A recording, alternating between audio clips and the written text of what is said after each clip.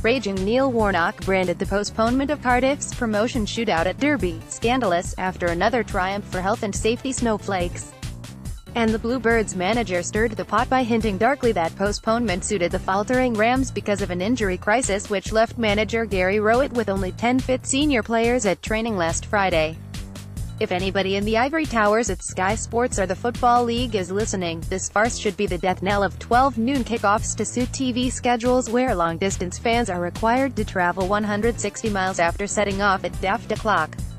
Around 2,600 Cardiff supporters were halfway to Pride Park when news filtered through of the match being shunted into the pending tray.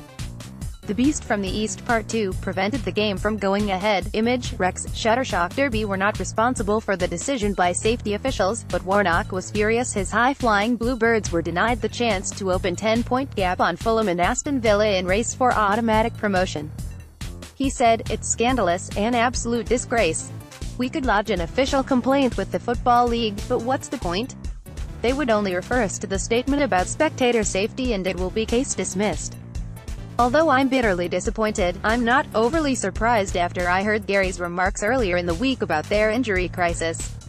Warnock was not impressed with the decision. Image, Rex, Shuttershock. Cardiff's players arrived at Pride Park. Image, Rex, Shuttershock. But we were raring to go because we've been on a great run, so to come here and find it's perfectly playable leaves a sour taste. Even some of the Derby fans think it's a stitch-up. But in a way, you can't blame them. You wouldn't want to play us at the moment, would you? It never crossed my mind that the game might be called off until we got a call in our hotel from someone at Derby, I don't know who it was, to say it was postponed on safety grounds. Safety grounds? I can't accept that. The pitch is perfect, the areas around the stadium have been cleared and our team coach made it to Pride Park from our overnight hotel in the middle of the countryside without a problem.